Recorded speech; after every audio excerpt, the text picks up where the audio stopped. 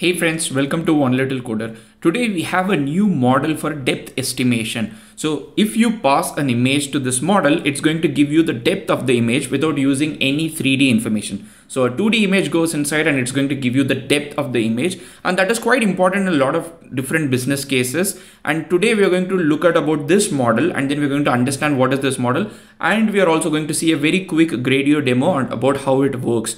First of all, this model is called Zoe Depth, nice name, a zero-shot transfer by combining relative and metric depth. So now what is relative depth and what is metric depth? So relative depth and metric depth are two concepts related to depth estimation. So whenever you want to do depth estimation, especially from a camera or sensor, just by inferring the distance, like to understand the distance, you can use depth estimation or a relative depth and metric depth.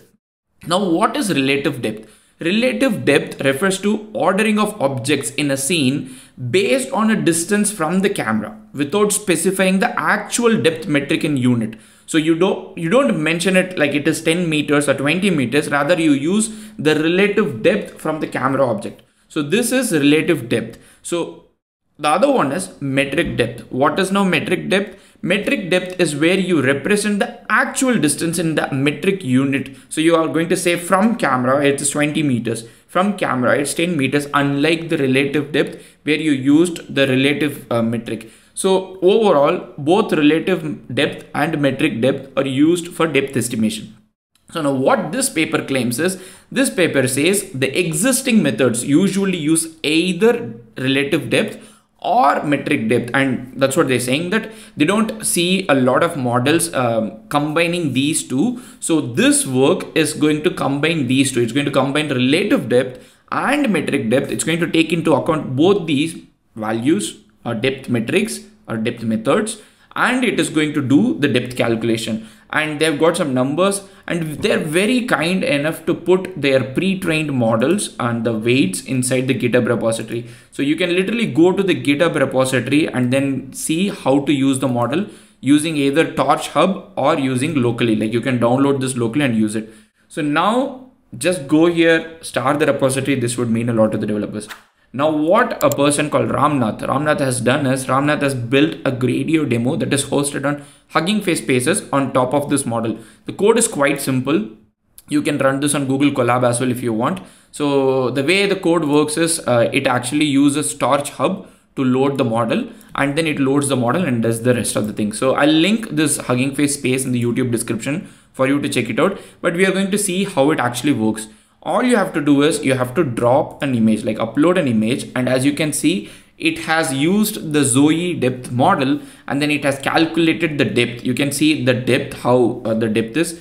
If you imagine this is like the heat map, this is the closest one to the camera or sensor, and this is the farthest one from the camera or sensor. And let's upload another one here that is given in the example.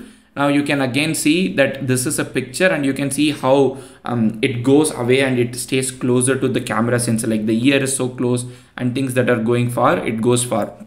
So you can upload any image that you want and then use it. Now, if you're wondering where are you going to use depth estimation, I think we don't need any more example than Stable Diffusion. Stable Diffusion has got its own depth model, and that depth model has been rocking everybody, where instead of using an image to image, you can actually calculate the depth of the image, and based on that you can add another image to that. And this is quite interesting, useful in a lot of business context, and that is something that we have seen with Stable Diffusion. So if Stable Diffusion has to do depth modeling, first it has to identify the depth of the image, so they can use models like Zoe Depth to do the depth estimation. It is also used in places like self-driving car, where sometimes people try to recreate the museum using LiDAR. So there are certain places where even if you do not have a very high-tech equipment like LiDAR, you can use this method to recreate some of the objects.